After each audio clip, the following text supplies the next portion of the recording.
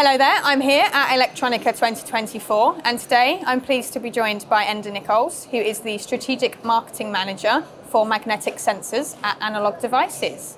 And today we're going to be talking about the ADMT4000, the world's first single-chip multi-turn position sensor. So Enda, thank you very much for joining us today. Yeah, thanks for having me. Good, you're welcome. Why don't you give us a brief introduction to yourself? Look, I started off my career here in Germany as a mechanical design engineer many years ago, but I transitioned over more to the mechatronic side and sensors early enough in my career, and I've been working in that domain since. I've basically been in the sensor and sensor interface business now for over 30 years. I joined ADI about 18 years ago. Initially was part of the automotive business unit, again promoting sensors and sensor interface products. And in more recent years, I've joined the industrial automation group and focus now on more industrial automation sensors. Excellent. And most of our viewers have heard of Analog Devices, but give us a brief intro to the company as well. Yeah, so they're slightly older than me. They're in existence almost 60 years, and they are started out as, like the name suggests, making analog ICs. But over the past 60 years, they've expanded significantly. Now they're a world leader in semiconductor products. Mm-hmm. They have over 75,000 products in the field, reaching out to over 125,000 customers. And I think we have about 26,000 employees at this moment in time. So they're now not just making analog parts, they're making sensors, mixed signal, to full solutions. So they have now the full portfolio of products to make a full solution for our customers. And that's what our customers are looking for going forward as well. Yeah, exactly. So I'm excited today to talk to you about the ADMT4000, which was released back in October. Yes. And yesterday it won Electronic Specifies Excellence Award, so congratulations. Yeah, thanks very much. Thank you. So can you tell us more about the product? Yeah, so as you said at the start, it's the world's first multi-turn position sensor. So there are many single-turn sensors in the field. They can be magnetic-based as well, like Hall-based, GMR, AMR, TMR, inductive, resolver, or even optical encoders. But they all have a limitation of being able to measure one single turn. So we've created the world's first single-chip multi-turn position sensor. It has a measurement range of 46 full revolutions, and it's accurate to about 0.25 degrees over the full measurement range. Excellent. And I understand that the sensor solution incorporates 3 die in the IC package. Can you tell us what those are? Yes, yeah, sure. There's 3 die. Yeah, there's 2 sensor dies. One is a GMR spiral, which we get the multi-turn information from. On that same die, we have also a quadrant sensor for 90-degree measurement. And we get the precision from an AMR angle sensor in the die. And it has a limitation of 180 degrees. So we combine the multi-turn with the GMR multi-turn with the AMR information, and we mux that into a signal conditioning IC. And in the signal conditioning IC, then we have the smarts on board to do any calibration, take out any harmonic errors in the system, mechanical errors and magnetic errors. And we provide a digital output through SPI of the full range, 0 to 46 turns. So given all that you've said then, what do you think makes the product so unique? Yeah, well, it is the multi-turn. Nobody has managed to get it into like a single chip solution today. And for this, it makes it extremely unique, because even when I see customers coming up to me, they can't comprehend it initially because it doesn't exist. So it's a little bit, it's quite funny. But yeah, this GMR spiral technology that we've evolved, and it took many years to get this to work. Didn't happen overnight, and it was a big team effort back in ADI Limerick, Ireland, to making that happen. So, but it is that GMR spiral technology that we've developed that is the core. Yeah, fantastic. And how long will the sensor hold the multi-turn position information after the power is removed? Yeah, we get that question quite a lot. So basically the energy that generates the turn information in the chip comes from a rotating magnet, which is external to the chip.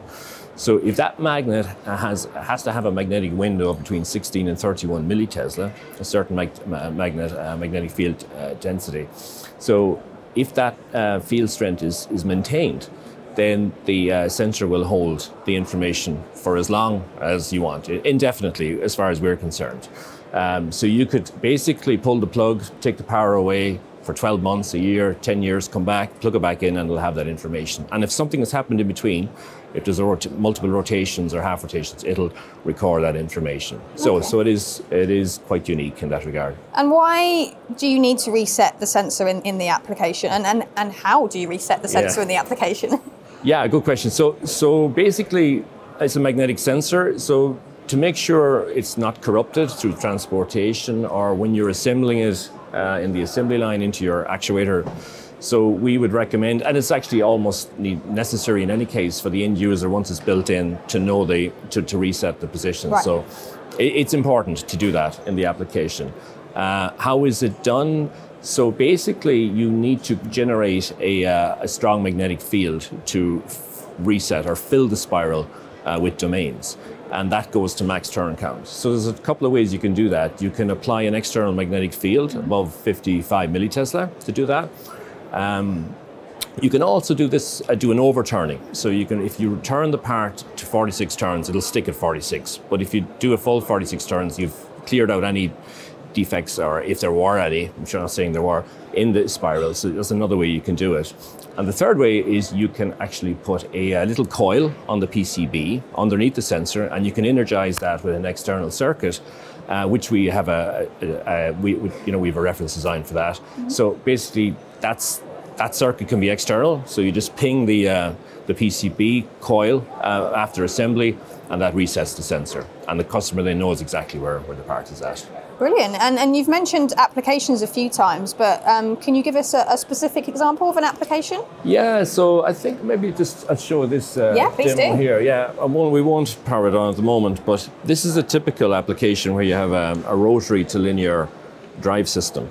Okay, so we can simply put the Multiturn chip at the end of the motor shaft opposite this magnet rotating here. Okay, so the sensor is going to record all the movement at all times with and without power. So it knows the position of this block here at all times. Today that's done by putting a linear transducer along here and connecting it to the block so that when you power up, you know where you are. So you can see customers are excited to introduce it because it can eliminate a lot of size and weight and solution costs from their actuators. So that's one example. And I guess, there's multiple applications for that. Any XY tables in industrial automation, robot joints, cobot joints, and even merging humanoid joints is, that's a really good application for it. So that's one area. Medical equipment, again, where you have scanners, XY tables, and so on. Even aerospace, aviation, satellite movement. We've had. We've been open every week. Somebody opens their eyes with a new application, so it's brilliant. Yeah, especially when you're at a show like Electronica. Yes. I also understand there's going to be an automotive-grade release. So, that's correct. When's that scheduled for? Yeah, so we have samples now of the automotive version, so we can sample customers that are interested in it into that application. So we're fine-tuning the function safety requirements at the moment, and we're planning to release it in 4Q25. But as I said, we have silicon now, and it'll be an ASIL B ready qualification on that part as well. So fantastic. And I understand that ADI is preparing to release a magnetic reference design that will enable users with little or no sort of magnetic design capability to easily adopt the ADMT4000. Can you tell us more about that? Yeah, I can. So the sensor operates with a magnetic window, as I said before, between 16 and 31 millitesla. So if it's a very harsh environment and you get a strong stray field into the environment, we would recommend shielding of the magnet. So ADI have come up with a reference design magnet which incorporates a shield as part of its assembly. So it enables customers simply to put that at the end of their shaft and opposite our sensor, and it creates a very robust solution. And I guess yeah, that's the basis for it, you know. Yeah, fantastic. And can you explain how the ADMT4000 makes it easier for designers, especially those, you know, without the expertise? You know, how does it make it easier for them to incorporate this into their project? Yeah, so as I explained there, you can eliminate a mechanical engineer designing an actuator can replace a complete linear transducer in the system. So for them, it's a big benefit. Not to scare them off, we have, in terms of putting something magnetic in there, yeah, we have the reference design magnet as we discussed.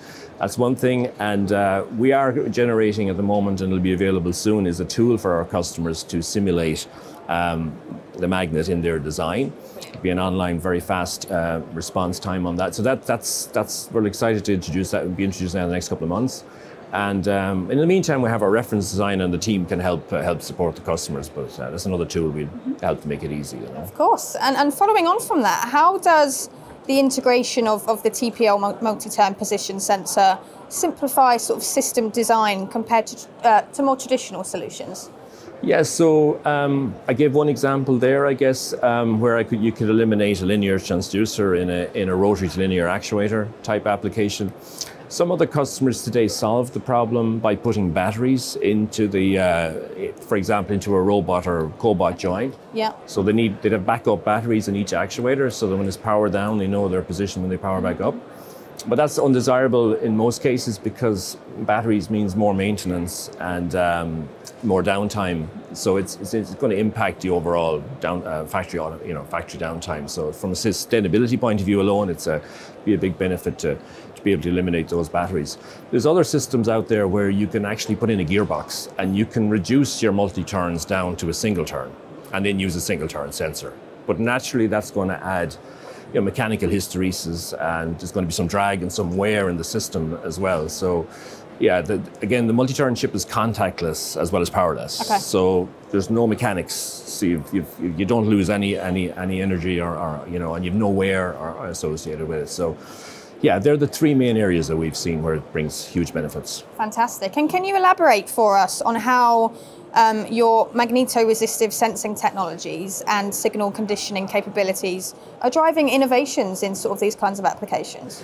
Yeah, so we're fortunate that ADI have such a broad width of technologies and capabilities.